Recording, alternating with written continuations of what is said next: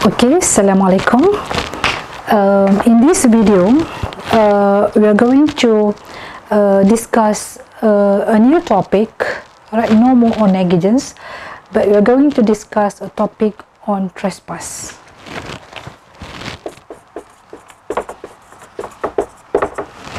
Topic on trespass.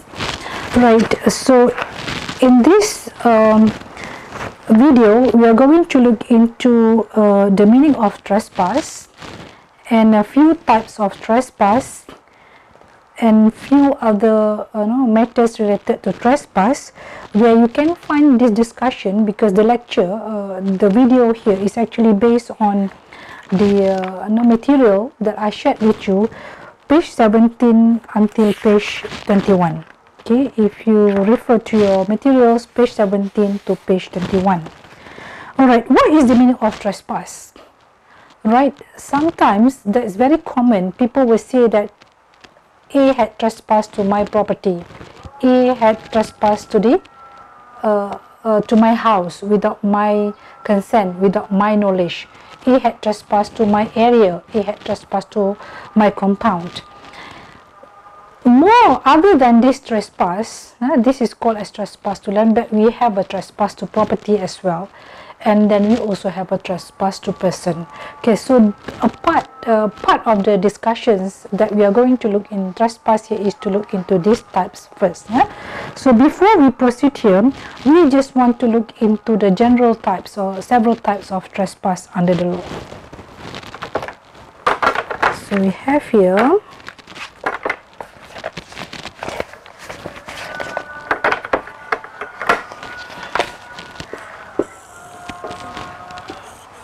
trespass to land, or sometimes maybe, okay, never mind, we can put here trespass to land, trespass to goods, and trespass to person. Right, these are the three types of trespass. Right, so trespass to land here, basically we do not require intention.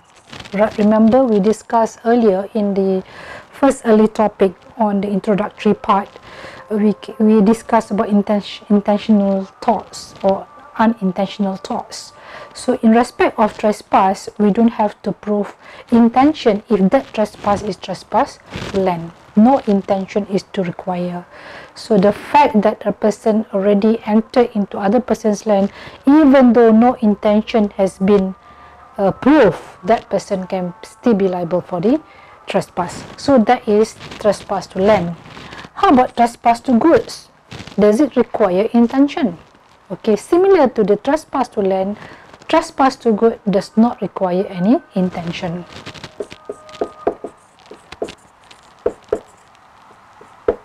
Okay, it does not require any intention if we want to prove that a person has committed trespass to goods. What is trespass to goods? Let's say you have your bag in the classroom and then you leave it on your table because you need to go to the washroom for a while, or maybe you just leave it on the table, you want to go to the cafe, restaurant for a short during the break. While you were not around in the class, somebody else came to the classroom and inspect what you have in your bag. Just look inside your bag without your knowledge, without your consent. So this person is already committed trespass to goods. Okay. The two types of trespass, we call it as a trespass to person, and this trespass to person may be, that is assault, A-S-A-U-L-T, assault. Trespass to person, one type of trespass to person is assault. What is assault? Someone is threatening you, that is assault. I will kill you, but he does not touch your body, that is, I will kill you. Be careful, I'm going to do this to you. It's just like a threatening, that is assault. So this assault is amount to trespass to person. Second one is battery. Battery is not not mere a battery is not mere assault anymore, but he already touched your body, right? Maybe it's I will kill you, and then he comes and close to you and put the knife at your neck. That is already battery.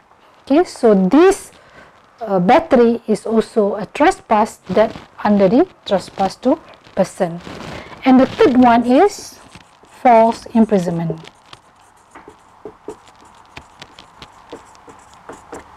False imprisonment.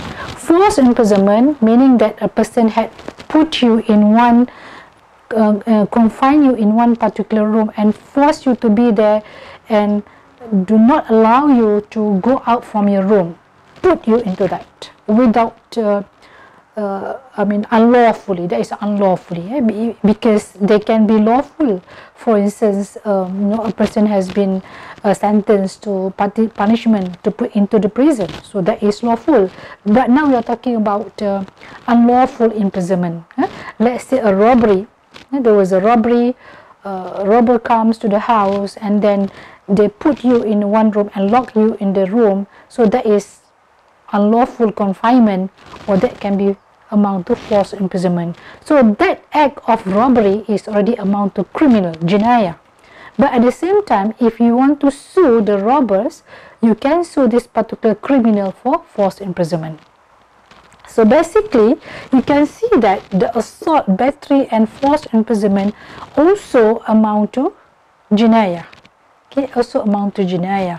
But if we want to sue that particular criminal personally, we can sue them for civil wrong under law of torts.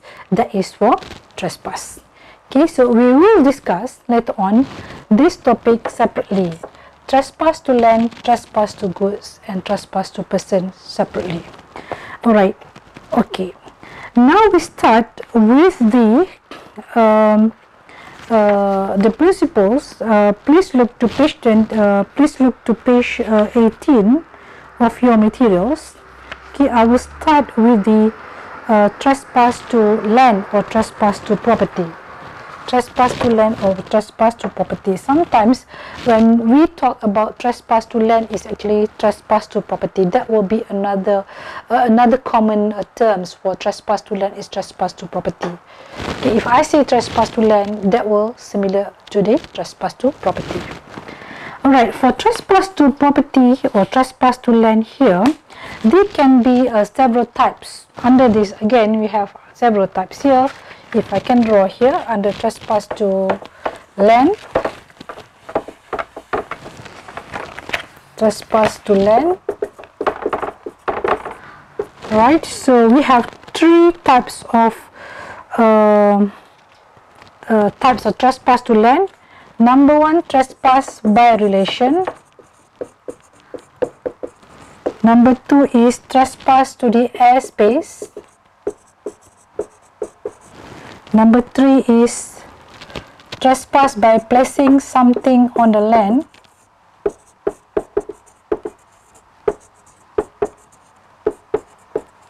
And the fourth one, trespass to the underground. Trespass to the underground. These are the four types of trespass to land, and I have these, right? You can refer to your page 18 that mention about these four types of trespass to land. Okay, what is the meaning of trespass by relation here? Okay, trespass by relation here is a very common that many examples that I have been mentioned earlier is about someone is trespassing your land without your consent. Okay, you have your building and someone just come to your building, enter into your building, comes to your house or come to your compound without your consent or without your knowledge. That is trespass by relation. So this person, alright, let's say if I am the occupier of this particular land, I am the owner of this particular land, and somebody else coming without my consent, this person had trespassed to my land. Okay, that is trespass by relation. Okay, what is the situations where I am the owner of the house, but I rent it out to someone? Okay, I am the owner of the house, but I rent this house to Mr. A. Okay, so Mr. A is the tenant. I am the landlord. So Mr. A is occupying the house.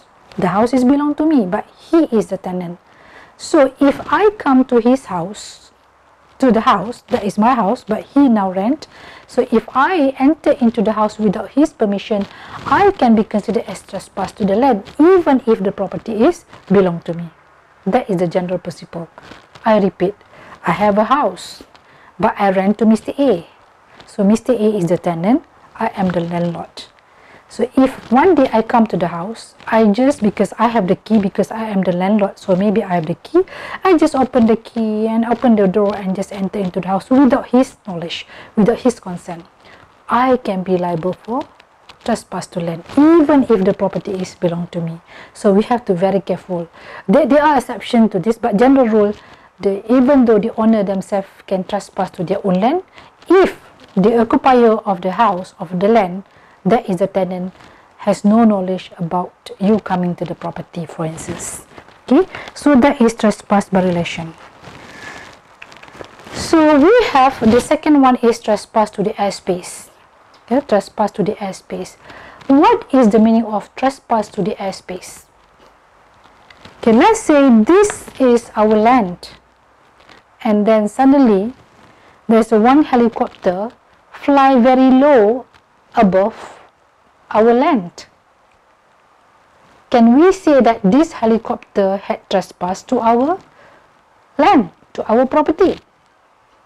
Right? The answer here is that whether the helicopter here fly on the land above our land here is reasonable height or not. Okay? Whether the helicopter here, when they across the airspace of our land, whether with a reasonable height or not. If the helicopter fly very low to the extent that it may cause inconvenience to you, right? Because when the helicopter fly very low on your land, it may cause like a nuisance to you. So this can amount to a trespass to the airspace. Okay, a trespass to the airspace. So the measure, the test that will be looked by the court in this situation is whether reasonable height or not. That is one example. Second example is the someone is using drone, drone, right, to take the picture, for instance. Is someone using the drone and then they fly above the land belong to us, whether this is amount to the trespass to property or not. Okay, so maybe the drone fly is quite high, but the drone is actually taking the picture, right? If they fly on our airspace and later on they are taking the picture of our families, probably you are not cover your aura, not with the proper hijab, then it can amount to the infringement to your privacy, right, of your family members. Okay, so this is amount to trespass to the airspace. Right, so we have few cases under the trespass to the airspace that I will discuss with you in the other lecture. Okay, so as of now, I just want to introduce to you basically the three types of trespass just now, and then I just introduced to you the types of trespass to land, and then I just introduced to you just now the trespass by relation, and I stop at the trespass to the airspace. So in the coming video, I will discuss with you few cases on trespass to the airspace, how this may occur, how this may happen about the trespass to the airspace. With that, thank you very much. Assalamualaikum.